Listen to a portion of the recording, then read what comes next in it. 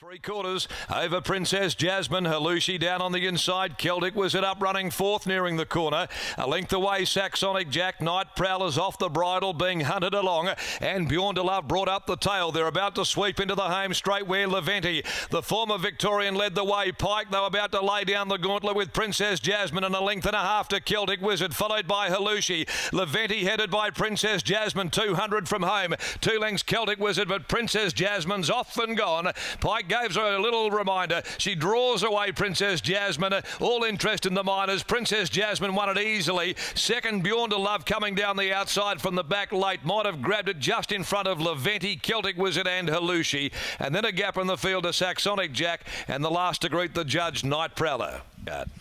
You're certainly right there, Darren. Breeding looking very good, and she's starting to run to that breeding now as well, isn't she, Jace? Yeah, she has got. Look, she's probably surprised me a little bit in the last couple of runs. She's really attacked the line nice, so it's good. So it's good for the owners, and yeah. The small fields, they can always throw up a bit of a curveball, and today you found yourself a lot closer to the speed in recent times as well. But again, she was able to adapt. Yeah, well, that's the only thing I said to Willie before the race. I said they should go slow. You're going to have to be right there on the corner if they make it a sit and sprint. So, and he summed it up well. The sit and sprint really starting to suit her as well, isn't it? With that turn of foot, it's really shone the last 2 starts. Yeah, I don't know what the difference is, but she's just seemed to. Yeah, maybe the 1800, and just got in that purple patch has suited her. When you can't put your finger on any changes, does a lot of it just come down to the mental state, just a confidence getting that first win? And we know that with a lot of mares, once they get one, they normally get 2 or 3.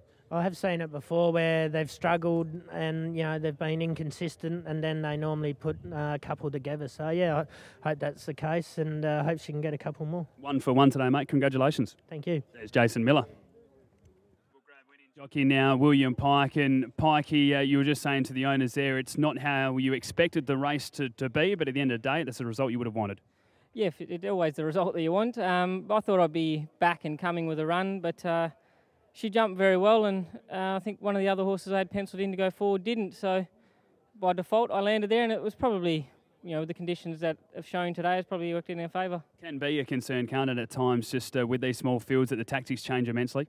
They do, so I just have to roll with it and deal with what you got. I knew I had a fit horse. She's had enough runs and things like that, so wouldn't have been a real excuse if it didn't work, but we don't have to worry about excuses today. You mentioned about knowing what you had. You mentioned on Sport FM this morning that you thought this was your best chance today. You're just starting to get a bit of confidence in what she's bringing to the table with that turn of foot?